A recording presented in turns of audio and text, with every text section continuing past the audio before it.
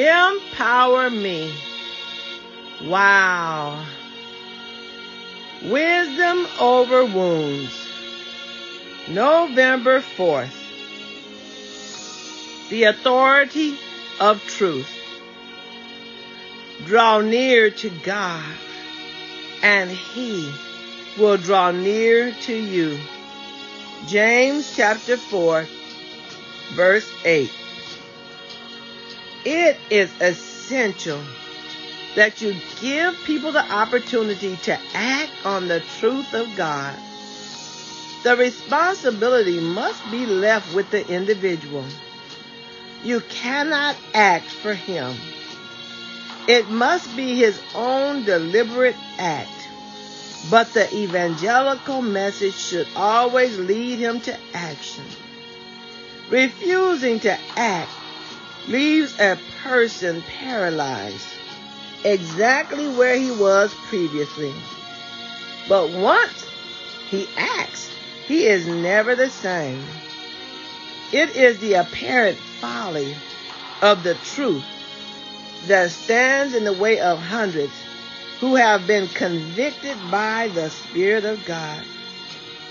Once I press myself into action, I immediately begin to live. Anything less is merely existing. The moments I truly live are the moments when I act with my entire will.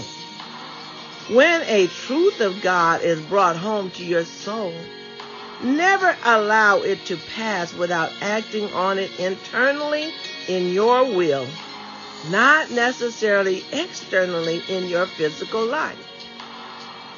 Record it with your ink and with blood. Work it into your life. The weakest saint who transacts business with Jesus Christ is liberated the second he acts, and God's almighty power is available on his behalf. We come up to the truth of God, confess we are wrong, but go back again. Then we approach it again and turn back until we finally learn we have no business going back. When we are confronted with such a word of truth from our redeeming Lord, we must move directly to transact business with him. Come to me. Matthew chapter 11, verse 28. His word come means to act. Yet the last thing we want to do is come. But everyone who does come knows that at that very moment, the supernatural power of the life of God invades us. The dominating power of the world, the flesh, and the devil is now paralyzed. Not by your act, but because your act has joined you to God and tapped you into his redemptive power. I'm going to say that again. The dominating power of the world, the flesh, and the devil is now paralyzed. Not by your act, but because your act to come has joined you to God and tapped you into his redemptive power.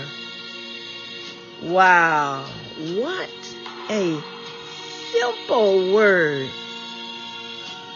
Wisdom over wounds. God, give me the ability to walk in the authority of truth. Scripture found today, James chapter 4, verse 8. Draw near to God, and he will draw near to you. I thank you, Father, for that word. I thank you, Father, for that reminder. I thank you, Father, for your offer. I thank you, Father, because I accept your challenge to come to you. Father, we thank you so many things are prevailing on our paths today. But you come with a simple word. Come to you and understand the authority of the truth. God is the truth, and He is our life. Father, I thank you so much today. Thank you for your beckoning call to draw near. In the book of James, he beckons us to draw near to God, just as the priests in the Old Testament would draw near to God in the temple sanctuary.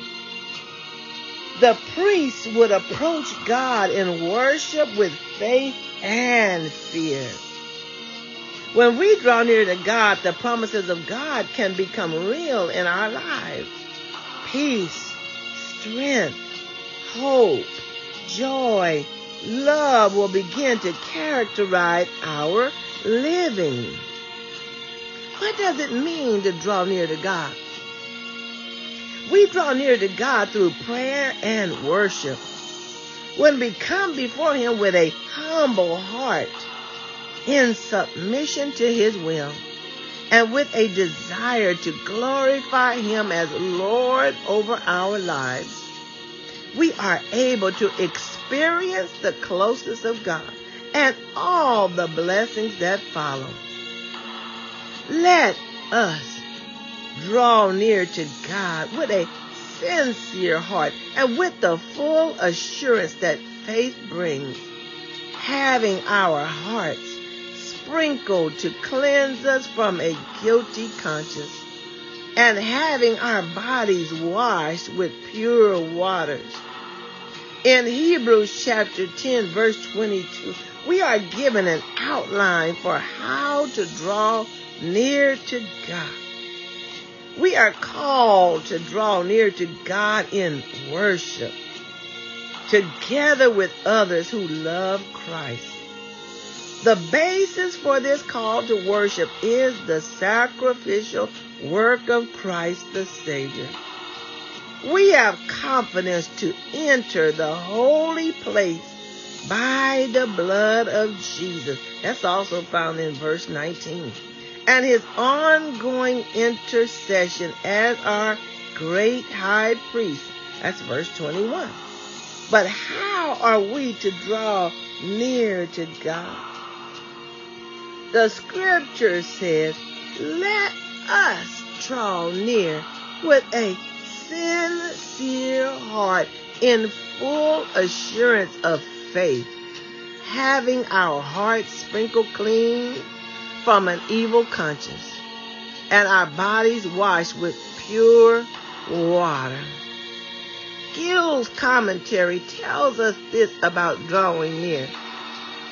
This must be understood consistently with the perfection of God's immensity and omnipresence. The saints draw near to God when they present their bodies in His sanctuary, when they tread in His courts and attend His ordinances. They draw near to Him when they come to the throne of His grace for grace and mercy to help them. When they draw near to Him in prayer with true hearts and lift them up with their hands to God. When in the exercise of faith and hope, they enter within the veil and come up even to His seat and lay hold on Him as their covenant God and Father. And He draws near to them by granting them His gracious presence, by communicating His love to them, by applying the blessings of His grace, by helping them in times of need and distress, and by protecting them from their enemies. The contrary to which is expressed by standing afar off from them. Now, this is not to be understood as if men could first draw near to God before he draws near to them. For as God first loves, so he first moves. Let me say that again. As God first loves, God loves you, so he first moves. He takes the first step. And in conversion, the changing of you turns and draws men to himself. Though this does not respect first conversion, but after acts in consequence of it, nor is it to be considered as a condition of the grace and favor of God in drawing near to his people, but is expressive of what is their duty and an encouragement to do it. For God to be pleased with our worship, we must draw near to him while meeting 4 conditions as believers. We must meet the first 2 demands, but Christ has already satisfied the last 2. Let's take a look at those requirements that we must meet. 1, draw near with a true heart. We must first draw near with a sincere heart. The word sincere means true or dependable. It is more than simply sincerity, though it includes this. Many religious people come to God in sincerity, but not in truth. I'm going to say that again. Many religious people come to God in sincerity, but not in truth. Are you truthful to God today? Our God demands both. A true heart is every believer's responsibility when gathering together with other believers as a church family. Therefore, before we worship, we ought to make sure that we come to our assembly, our local churches, with a genuine heart that has confronted our own hypocrisy and known sin. We got to give that stuff to God so that we can come to God in truth. If there's a conflict that exists between another believer and us, we must take the initiative to make it right. We need to swallow all of this pride. Take the initiative and make it right, even on the way to the service, if necessary. That's found in Matthew chapter 5, verse 23 through 24. Romans chapter 12, verse 18. A true heart is also undivided. The psalmist asked David, he says, who may ascend into the hill of the Lord? So many of us want to ascend up into the presence of the Lord. But David said, who may ascend into the hill of the Lord? And who may stand in his holy place? He who has clean hands and a pure heart. Let me say this again. The true heart is undivided. David in the Psalms, chapter 24, verse 3 through 4, if you want to look it up. He says, who? Asking a question. Who may ascend into the hill of the Lord? Don't you want to ascend and be in the presence of the Lord? I know I do. And who may stand in his holy place? There's no sin and no evil in the place of God. His place is a holy place. It says, he who has clean hands and a pure heart. Woo. First Chronicles chapter 12 verse 33 mentions 50,000 soldiers who drew up in battle array and helped David with an undivided heart. 50,000 soldiers rose up with David to go into battle with an undivided heart. A true heart is not divided between God and the world. If you can't make up your mind, you need to go back and try this again. But it's holy. That's not holy, H-O-L-Y, but holy, W-H-O-L-L-Y. Being whole, your whole being is dedicated to Him alone. In repentance, David prayed, "Behold, you, God, desire truth in the innermost being." That's found in Psalm 51 and 6. I'm saying that again. David prayed. He said, behold. Sometimes when you're praying, you need to address the thing that's going on inside of you. He said, behold, Lord, you desire truth in the innermost being, the internal being of us. True worship begins with truth in the inner man. That's the first thing that's required to draw near to God. Truth in the inner man. Are you lying to yourself and trying to lie to God? Are you deceiving yourself and thinking that God does not see the deception? Worship begins with truth in the inner man. Judge yourself.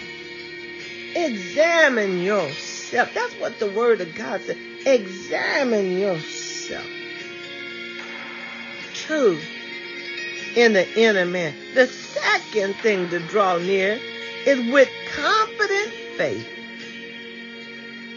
The second condition to acceptable worship is coming to God in full assurance of faith. That's found in Hebrews chapter 10, verse 22.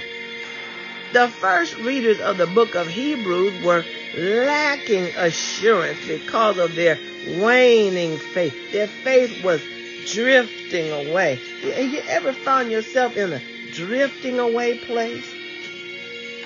Consequently, the growth was needed to increase the assurance of their fellowship with God, bringing them back into fellowship with God. In a later chapter, we read, without faith, it is impossible to please Him. For he who comes to God must believe that He is, and that He is a rewarder to those who seek Him. That's chapter 11, verse 6. We've already dealt with that a couple of times. To worship in faith is to come with a seeking heart that rests in the merit of Christ alone. Drawing near to God in worship contains conditions that every believer is responsible to meet.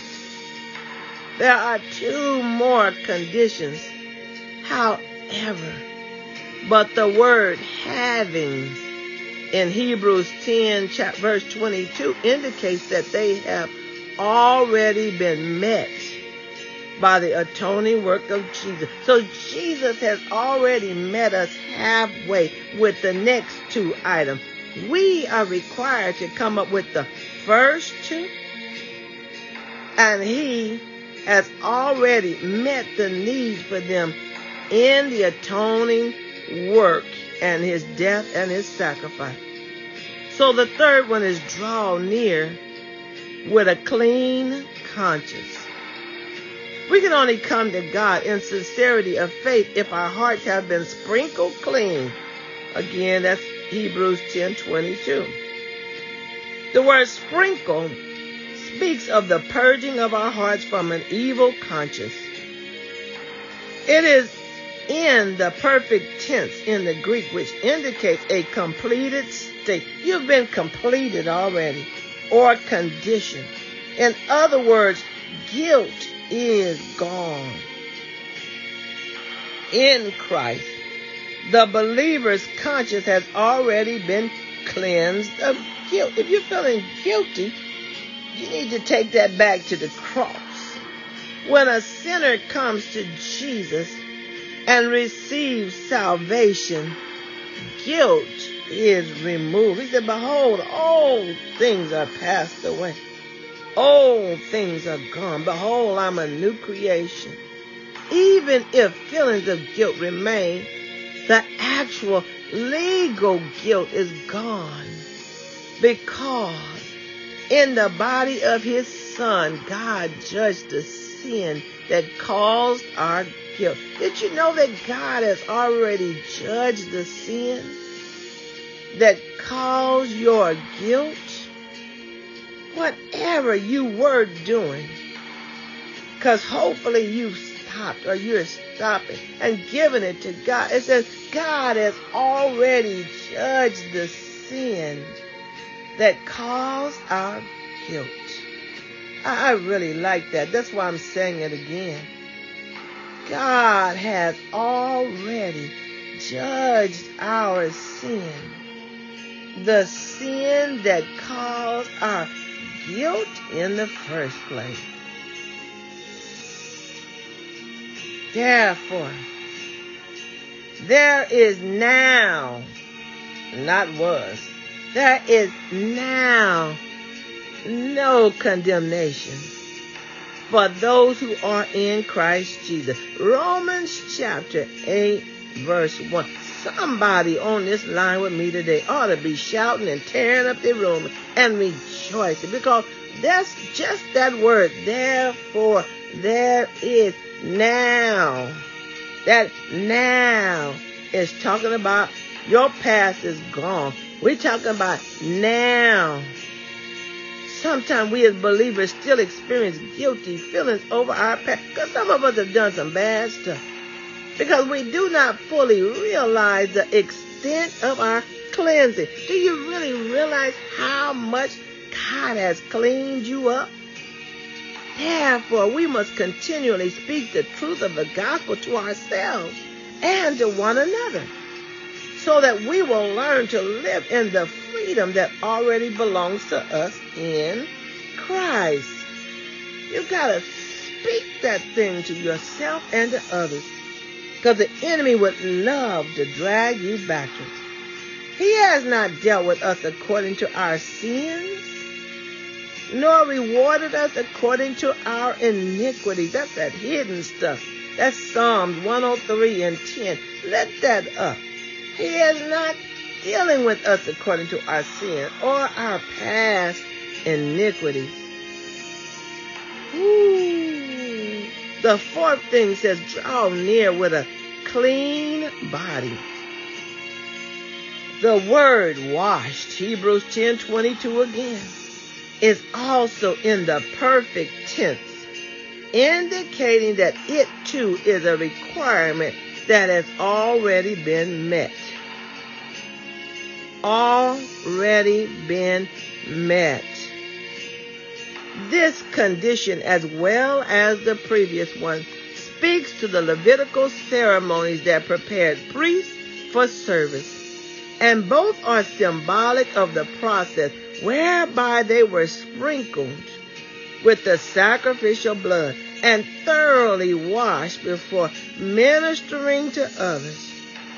Whereas the priests had to repeat their cleansing annually on the Day of Atonement, believers now have permanent and direct access to God through Christ, because we have been thoroughly cleansed by Him. Don't you love that?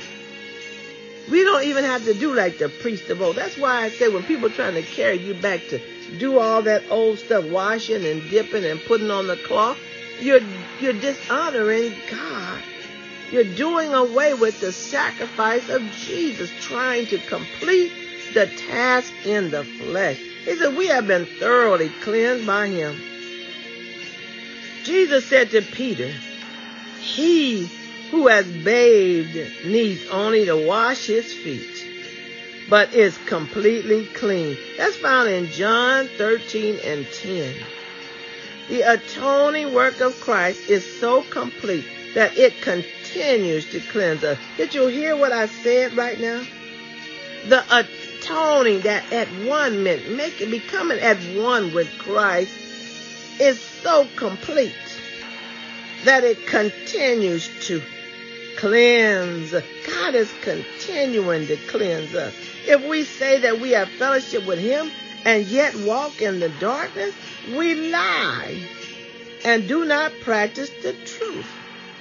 But if we walk in the light as he himself is in the light, we have fellowship with one another. And the blood of Jesus, that sprinkled blood, his son, cleanses us from all sin. That's 1 John chapter 1, verse 6 through 7.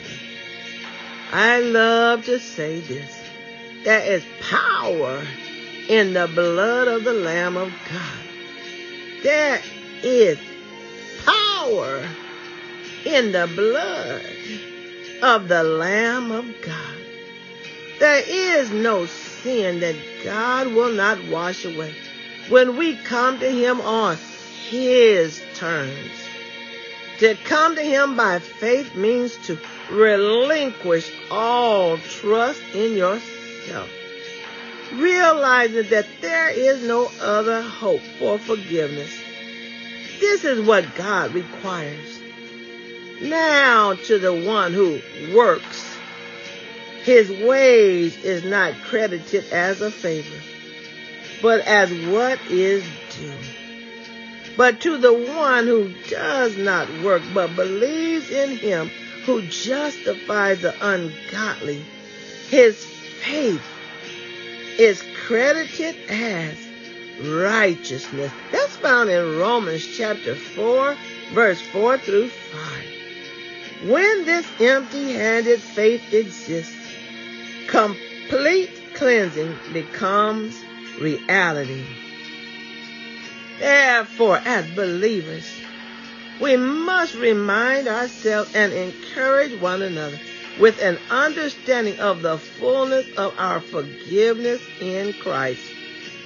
Without it, we cannot truly approach God in truth, sincerity, and confidence, and fully participate in the corporate worship of the church. Draw near to God, and he will draw near to you. Father, thank you for giving us your word so that we can learn about you. Thank you that you are loving, faithful, constant, and all-powerful.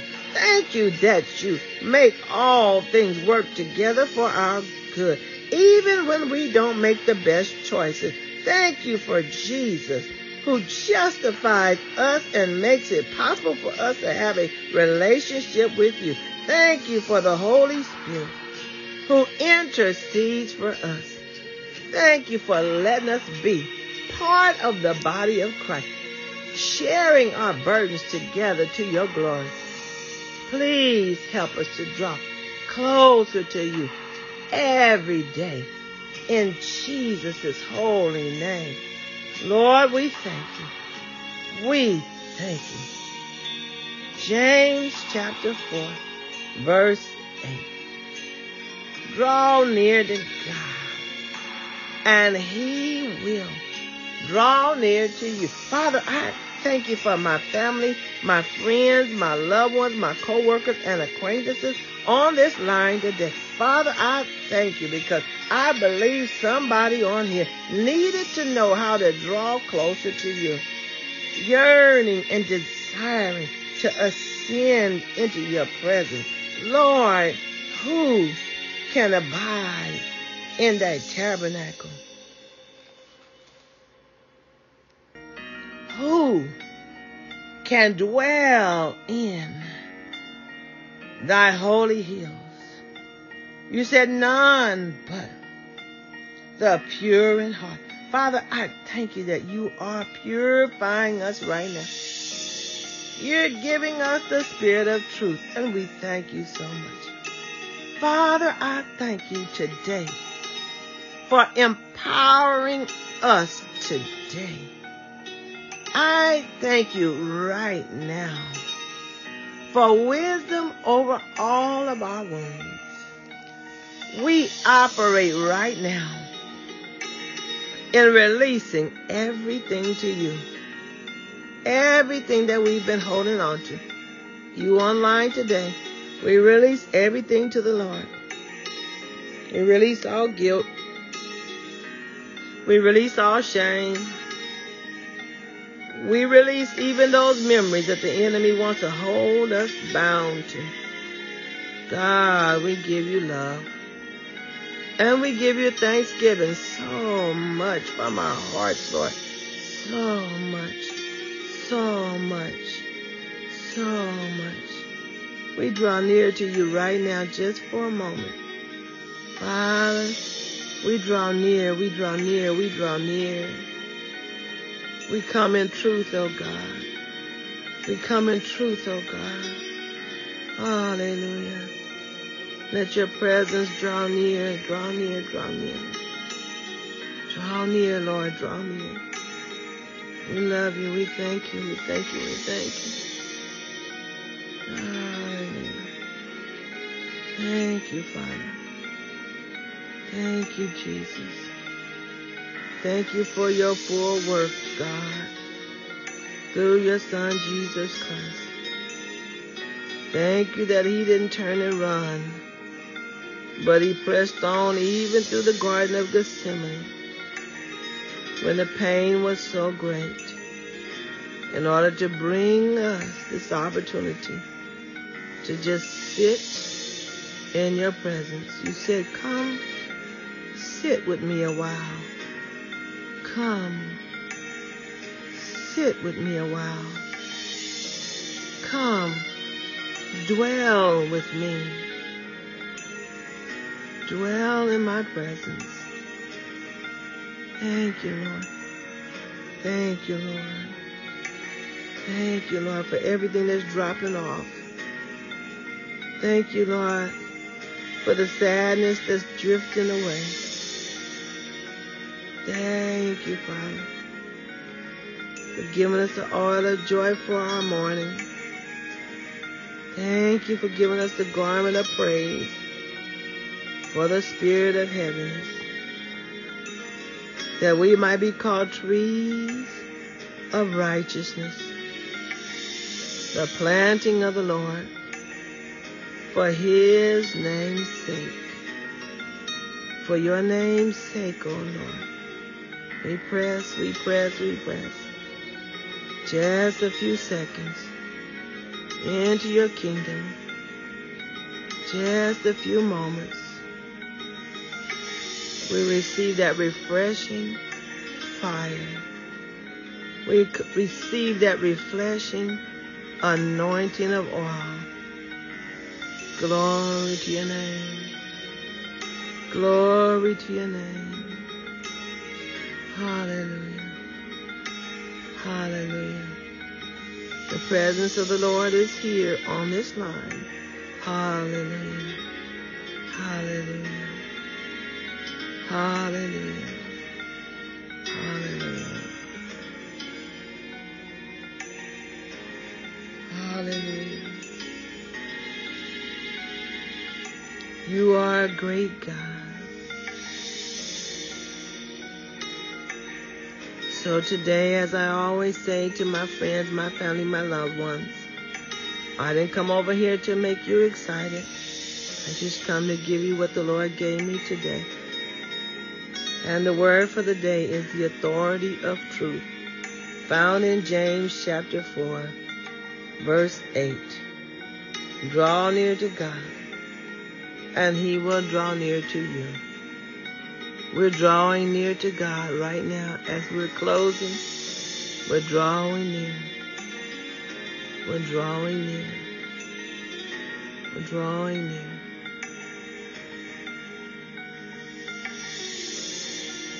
So if this podcast has blessed you in any manner, we can be found on most podcast channels under Empower Me. Wow. Wisdom over wounds. God gave me this daily word and gave me the name, but I had no idea what he wanted me to share. And then when he gave me the word, I've come on with obedience with an anointed word every day. Every day since he gave it to me. So I thank you. If this blesses you in any manner, give me a thumbs up, a high five, a happy face, a fire emoji. You can send me a testimony. I do answer back most of the time.